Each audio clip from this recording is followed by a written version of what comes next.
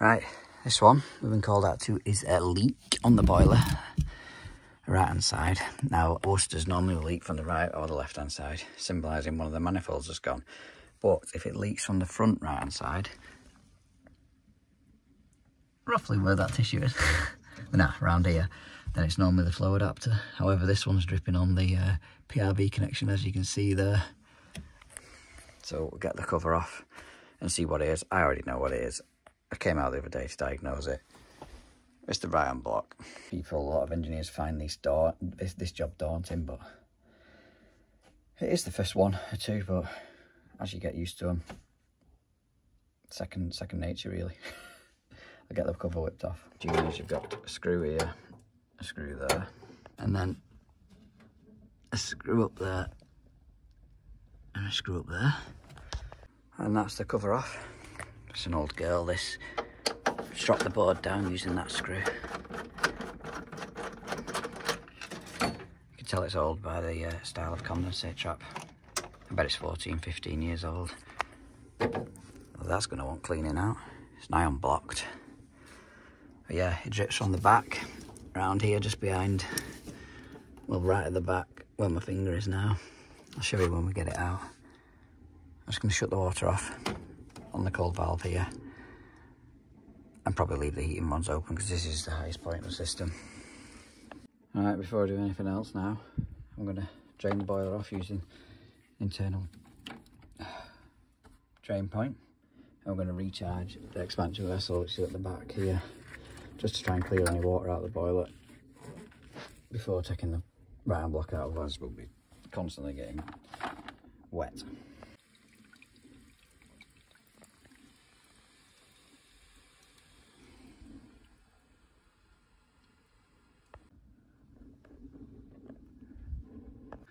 Pressure's back on 0. That's recharged 1 bar. Happy days. Give that a little test with the LDF.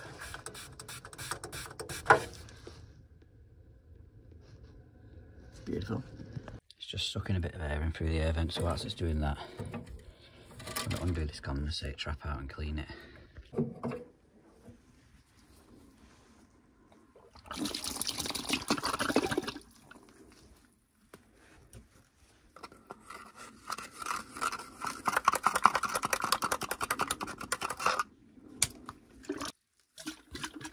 Give that a rinse through later on. Disconnect all the electrics. Power is off to the boiler. Vent out of the way. Pump out of the way. Undo that cold feed.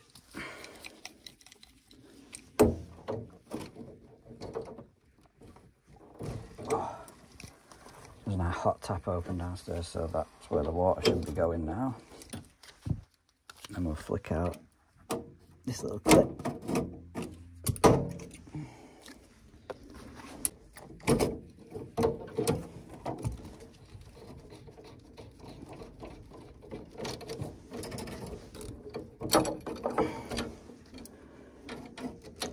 Right, that's that out of the way. Undo the return connection. That was easy, that came off easier than I thought. Get the pump out next. Big, massive. In fact, I'll move that out of the way, I think.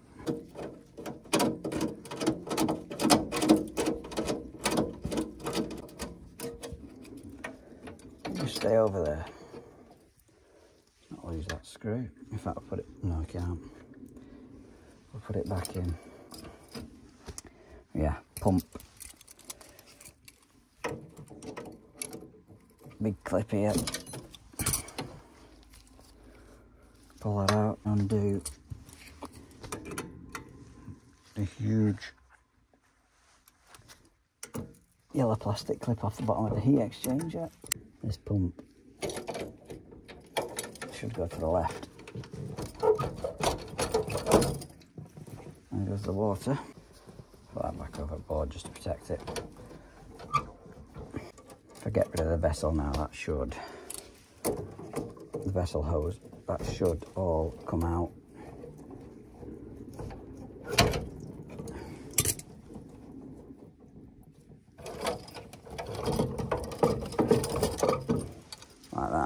Doing it that way, I find it's the easiest way to get access to everything. It's even an easy way to change the PRV. The hardest part now is going to be getting this bypass pipe out, which put a bit of maintenance spray on it, let it soak in. Once we get the PRV out and plate disconnected. So this screw here is your plate skewering nut. And you've got another screw just at the side of that, which is holding the right hand block to the chassis of the boiler. Pull that clip out now. You would normally have to pull down. Oh, it's easier to see from this side. On that yellow clip to release the PRV out its little holder, but as you can see, it's never been put in the first place because you see the O-ring. Stick your back in the chest mount whilst we try and get it out now. So we're just wrestling with the bypass pipe, trying to push it and twist it as far over right as possible, and then that's it. The right hand block's out.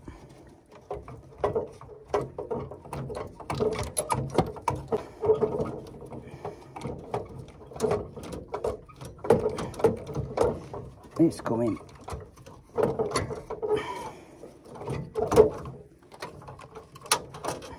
Bloody umbrella.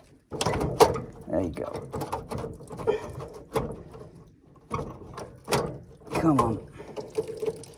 Motor. That is her out. And that is where the pinhole and leak. Got a new PRV as well, so I'm not replacing that. I've just got to rebuild a new one. Oh man, that was a belting brew. The size of it. So you wouldn't, this is what you get in box. You get a full bag of O-rings and washers. Right hand block, new diverter valve motor. BEA beautiful. Someone once commented on my last video over doing one of these. What about the bypass? What's it called? Fucking bypass. So something to do with bypass anyway. Well, it's there inside already. So yeah, you just put the bypass pipe back in, and that's your little non-return valve or whatever it is. And that's the PRV for the spoil. Which doesn't come in this box, you have to pay that extra, and it's ridiculously priced. It's something like 22 quid. That's about 160, 170 quid. Used to be 120 pre-COVID. Standard. Now you can see why they're a bit daunting. Oh, but once you've got this far, it's usually plain sailing on the way home now. Just make sure you change all your O-rings that they've sent. Right, so on this, I'm going to see what the turbine adapter's like, because I've changed this less than 12 months ago. This is the float switch though, it's behind this. And we're going to need the return union off the old one to go in the new one. Seems in alright condition. The nut has started to go a bit perished, as they do. But I took it off and gave it a squeeze, and it didn't break. It didn't seem brittle, so we'll put that back in. I know they're only like 6 quid, but I haven't got one. That's them two pushed back in. Right, let's get this union off. So this is a hard part of this. I see people are reusing the O-ring. It's because it makes it easier to go back in, but no, you don't need to do that. I'll show you a little trick. Old one. Put them together. That looks like it's the right one. Get rid of the old one. New one on. Grease it up. Silicone grease on that.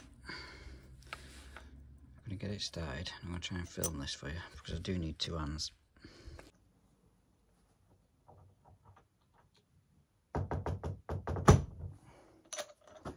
Done. Just be mindful you don't mark the door case. Like I haven't. Yeah. Easy as that. That's in now. We're going to change the O-ring on this. You don't need to see me doing that. Change the O-ring on the expansion vessel. I'm going to clean up the inside of this and grease it. I'm going to clean up the plate where the washers sit. And then I'm going to find my grease gun. Put a little bit of grease around here. Can't do it with one hand. A little bit of grease around here just to hold the plate, new plate washers in position.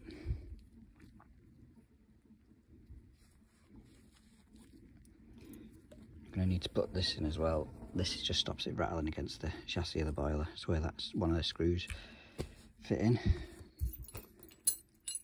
We don't need the bypass blank, that's for CDI boiler. Obviously we've got a bypass pipe, so we do not need that.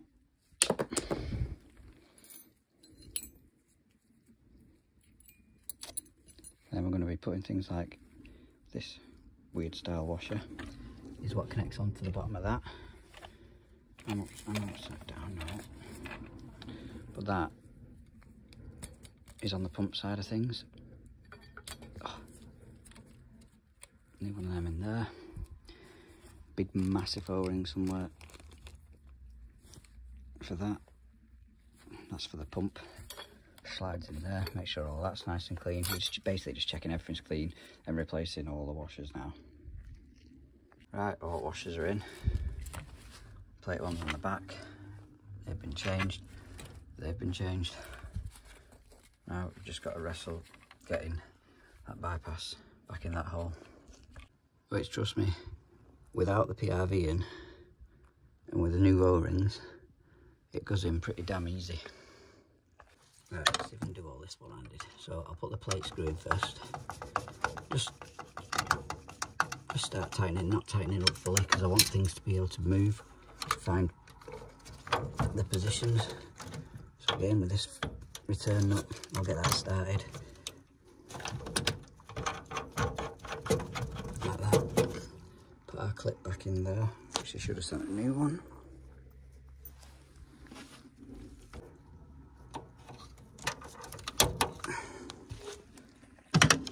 Start off the chassis screw as well. We'll get our PRV in next. That's our PRV in and clip. Just need to push that yellow tundish, I suppose it is, up into position from underneath. I think this is the first time this year I've had took my hoodie off. Get sweat on in this attic room. So that is that clip back in. It helps if you tap it with a hammer. They can be a bugger to get up, especially if they've never been up in the 14-15 years of the lifetime of the boiler. Get this panel back down. That's our PRV in and done. Right. We're still not tightened up them screws or tightened up the return nut, because now I've got to try and get this pump back in, which is basically going to slide onto that, that, and that, full of water. There's the 3 connections it's going to tighten in. I'm just going to put a bit of grease in there. Right, hopefully you can see what is going on. There we go. Big massive clip.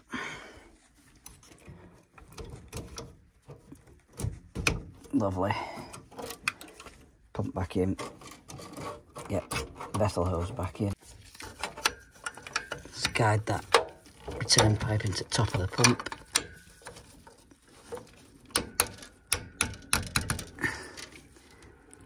Oh. Right, now with that back in position, should be good to tighten up plate screws, chassis screw, and that nut. Cold pipe feed back in now. Grease up that O-ring. Obviously we've already changed that fibre washer. That should push in there nicely. You clip. You see it's chamfered on one side. So the tip of this is chamfered side goes to the left. Don't think I'll be able to do it one-handed. I'm filming. Put it in on that side type angle. Get it started on the right hand side first. A little bit like that. Let's try to get you an angle of getting it in.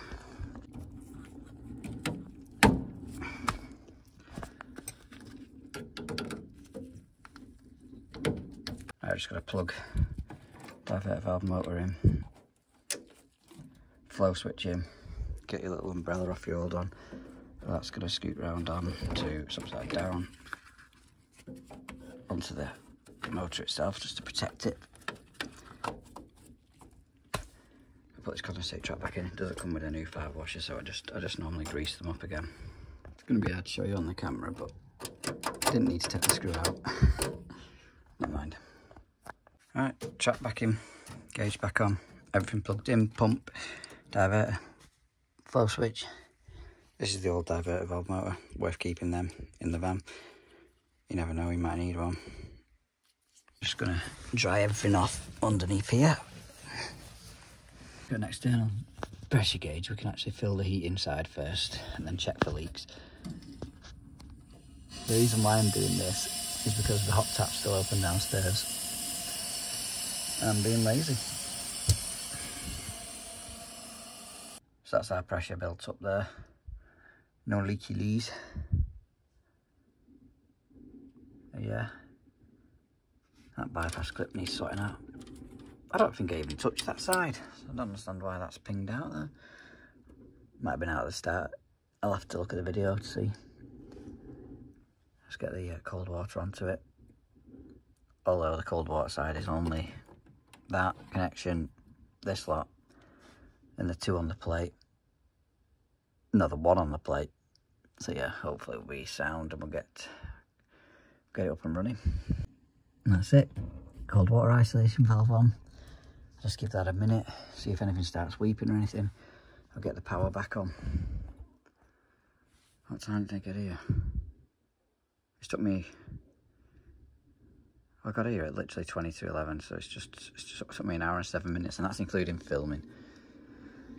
I can normally do these on an average about 50 minutes. Some are easier than others. I spent probably 10 minutes messing around trying to get that PRV back up. Put it in service mode first, in minimum rate, because obviously it's going to be full of air, it needs to clear its air. I don't want to put it in hot water. Obviously that runs at max.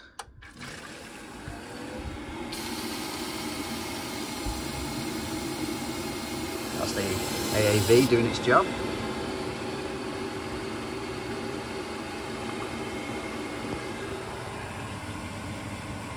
Soldering's good on this.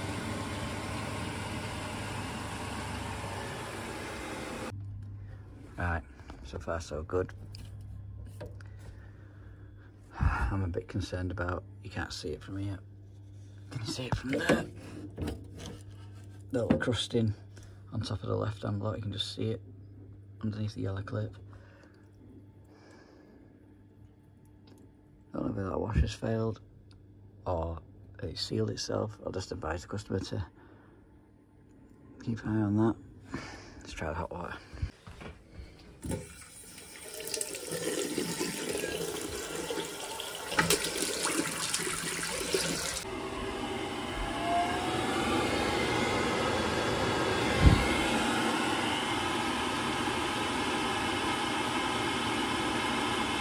Right, just doing 26.9 checks on this.